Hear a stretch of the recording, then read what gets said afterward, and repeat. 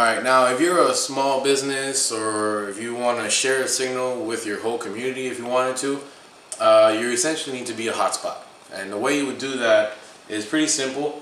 Most routers already have connectors on the back accepting cables.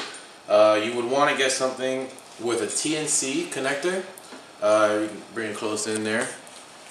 That's what most routers on the market have as connectors. You would run the signal through the cable into ideally an omnidirectional antenna just like these. These are 8 dBi, 11 dBi, and 14 dBi. The higher the gain, the more area you're going to cover. This is sending signal in 360, and essentially you mount this up on a pole or on the top of the roof, the highest you can get it,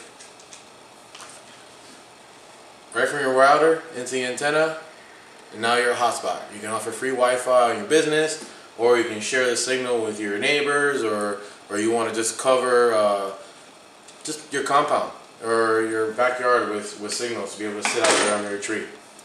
If you have any questions, please feel free to contact us, support@simplewifi.com, or call us on our tech line Monday through Friday.